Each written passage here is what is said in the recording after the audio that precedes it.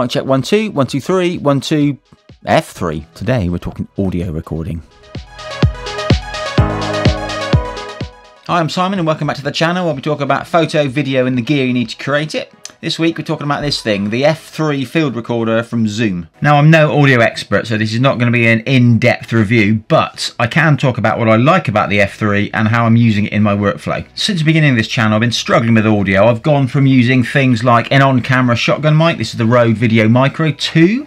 I've used wireless lapel mics like the Rode Wireless Go. But both of these feed directly into the camera, which limits how good the audio can actually get. And my goal is to make things sound better for you and be easier for me in post-production. So I did what we all do, jumped into YouTube, did my research, and that's what led me to the Zoom F3 field recorder. So at its most basic, the Zoom F3 is a recorder you can plug XLR mics into and get that audio onto a micro SD card. Plugging those XLR mics in is something you can't do with a mirrorless camera like my Canon R5 or any of the Sonys. You don't get this sort of capability unless you move up to a cinema camera. Most recorders can take an XLR input, that's kind of what they do, but what sets the Zoom F3 apart is the fact it records in something called 32-bit float. That's just a fancy way of saying this records so much information that you can adjust the gain after recording. Nothing's ever too loud or too quiet, it's basically magic. It's kind of like shooting a photograph in RAW. You get more dynamic range and you get more information in the highlights and the shadows. That's what 32-bit float does, and then some. Not having to test and set your gain before you start recording and not have to worry about it at all is amazing if you're a solo creator. It means you can just set and forget your recorder and go off and do those other 50 things you need to be doing. Okay, so let's have a look at the recorder itself. So on the front you've got a pretty basic monochrome screen. It's not high resolution, it's not a touch screen, it's not flashy colours, but it works well. And on that screen you've got two waveforms, one for each of the two channels this can record. There's a couple of buttons here that let you zoom in and out on the waveform. Zooming in and out does change your recording volume, but it's kind of like having white balance on a raw photo. It's in there, you see it as soon as you load the image, but you can change it after the fact. You still have all the information recorded. It also affects the line out volume, but I'll talk more about that later. On the top here you've got two locking XLR inputs. They're not the dual personality ones which you can plug a jack into as well.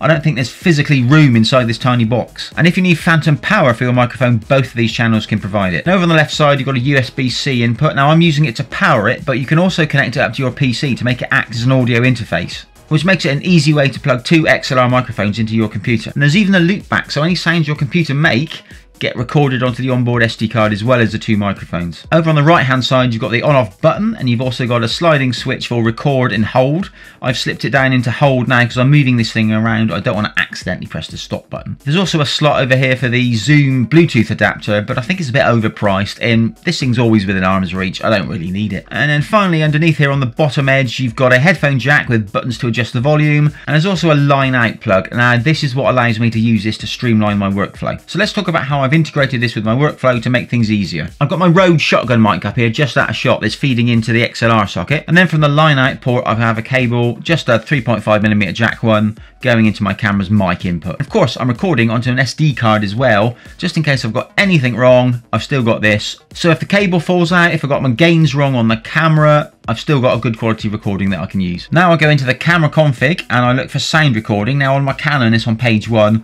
other cameras it'll be somewhere else, but you're looking for the recording level. Now cameras have notoriously bad preamp, so you want this doing as little as possible. So I've moved the level all the way to 0 and then ticked it back up 1, so it's doing as little work as possible. Now you want the audio levels on your camera on screen when you do this. Now you can do that in the menu or you can be on a recording screen. You just need to see those bars going up and down. Now you want those to be peaking just above -12 dB. Now this is where I use the plus and minus buttons on the front of the F3 just to magnify that waveform, because that also adjusts the volume on the line out.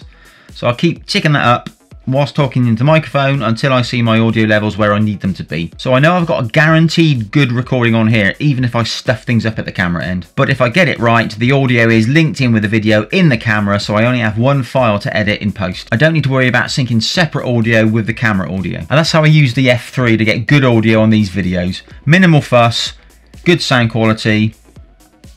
What's not to love? If you've got any questions about the F3 or how I'm using it, drop them down in the comments below. If you found this video useful, if you could drop a like down below, that would be great.